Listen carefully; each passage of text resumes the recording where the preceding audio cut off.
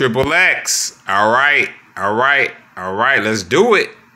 All right, guys. Here today to talk to you about Centerpiece Arcades. Very cool arcade company. I first got hip to these guys on Facebook. They do have a respectable track record. They've been turning out arcades for a few years. And I see feedback from customers. I actually talked with a customer that has one. And I've heard nothing but good things, to be honest. So I haven't heard anything bad about these guys. They got some interesting cabinets. They seem to be working on a stand-up pinball, vertical pinball arcade that looks pretty cool. I know VP Cabs had one like this, and it was very nice. But this one looks nice. Not sure of that. Doesn't seem to be final yet. They make a variety of different products. So let's get into it. They got a 2-player full-size 32-inch, a 43-inch upright, 2-player pedestal, a 4-player pedestal, and they also got a 32-inch slim. So they got a few different options.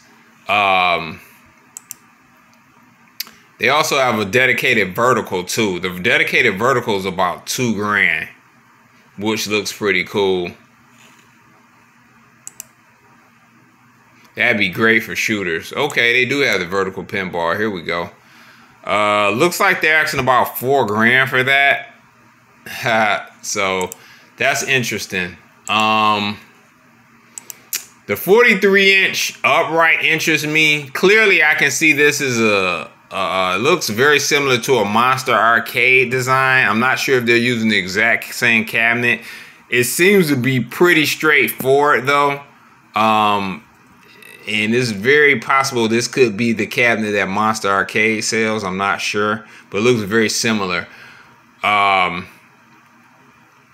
that, I would say this. They make really well-made cabinets, so I'm sure this is a quality product.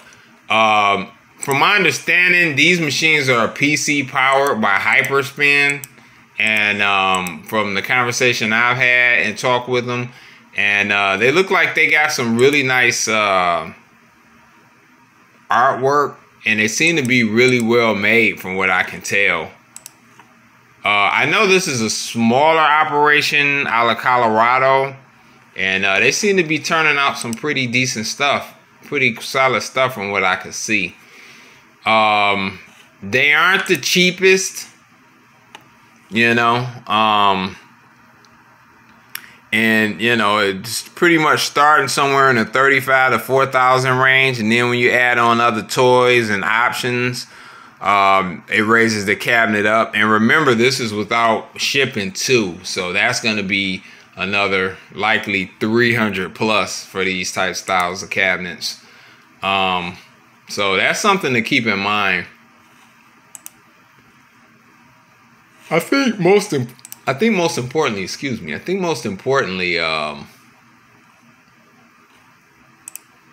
the 4-player pedestal seems to be a really nice deal. It's really well made. It's got a coin door, and it just seems to be really well made.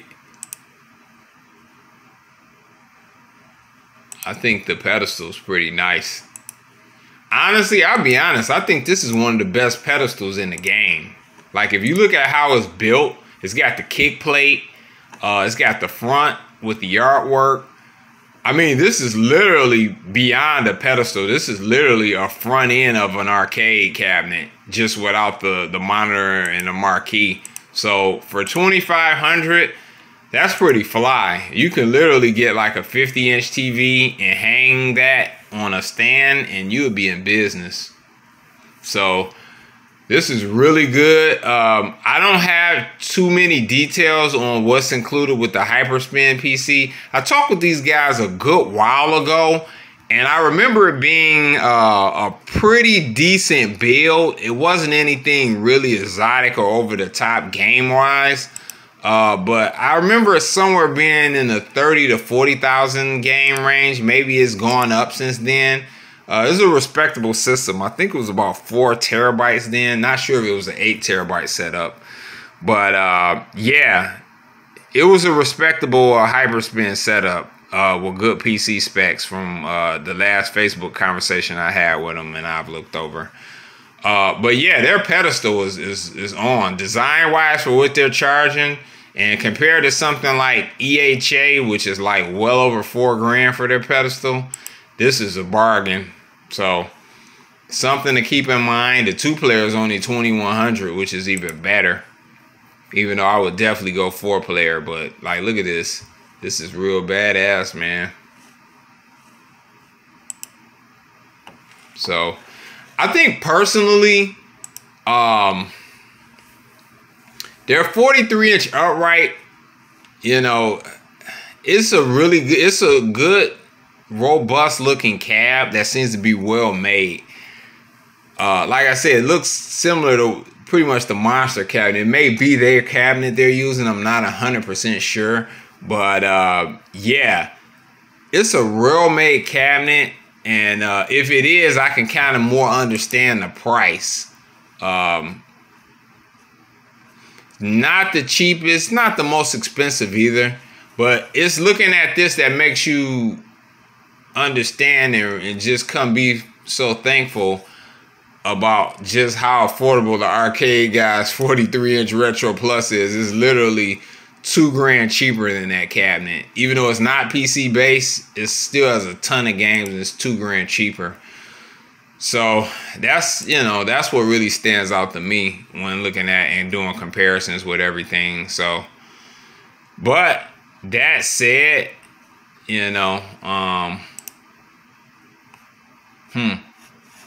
interesting thing here is that I see they offer a mini pinball, but they don't have it on the site. So I don't know if this is an older product or what. Yeah, this seems to be from a couple years ago. Okay, it looks like they're still under construction based on this comment here. Someone asking if they still had them, and they said they're working on them or whatever. So I guess that's an option. Not sure what the prices would be for it or whatever. So anyway, just wanted to show off Centerpiece Arcades and give them a little shout out. They seem to be turning out a pretty good product, and overall I'm really impressed with their pedestal. The vertical pinball machine looks cool.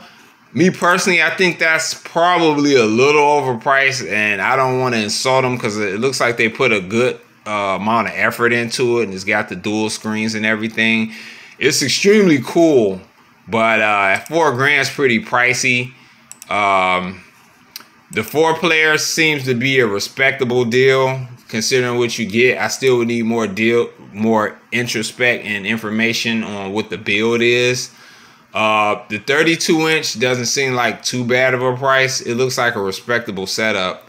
So anyway, guys, just wanted to give Centerpiece a little love and shout them out and show off their products and give my opinions on what I see. Anyway, 3X Lex out, and I'll get with you on the next one. Peace.